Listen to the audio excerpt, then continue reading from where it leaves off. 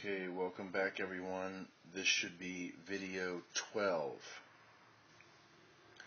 Alright, this is going to be the third dating system that we're going to use, which this dating system is going to turn to the Mayan calendar. Okay, and I have already showed in other previous videos with the star charts that I made that it is off with the Mayan calendar also. But what we have here is a different method of looking at the Mayan calendar. Alright, so I'm not going to go into heavy detail here because I know some of you are studying the Mayan calendar, and then I know the majority of you are absolutely lost in your understanding of the Mayan calendar. So in order to go between both worlds of the people who know and the people who don't know, I'm going to give a small explanation, and then if anybody wants to do the follow-up research, they can, considering the statements that I made. So here we go. Mayan calendar, using its mathematical perfect of 360 and not 365, would calculate to the year 2087 AD of the year of Thoth's / Enki / Enlil year of his return. 2012 date is challengeable in this respect, at least to the arrival of Thoth Quetzalcoatl. Now, I know that there are some.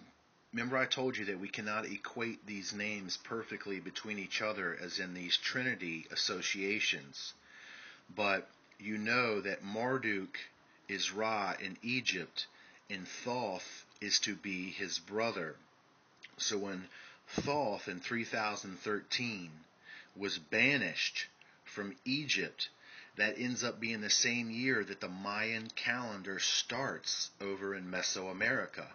So the long count calendar is how we arrive through the Mayan calendar at the end date of 2012.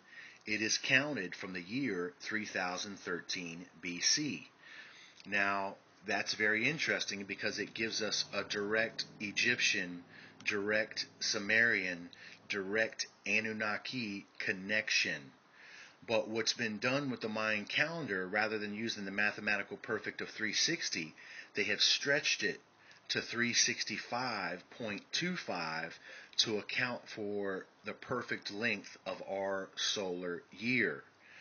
So in doing that, it has been possible that the dates have been off, and that the actual real date of using the mathematical perfect of 360 would equate to the year 2087 AD, which would be this is us here, 2012, which would be some, 87 years or 80 years roughly, right about in this location right here. So once again, another dating method is giving us a different date. Okay? Alright, now a lot has been said. An incredible amount of information has been pulled out of this. And look, we have not even gone to the second side. Now this second side also has hidden information. I want to equate to you real quick. Right here we have a tractor that is harvesting, and you know that is what one of the symbols in Revelation is that it's the harvest time of souls.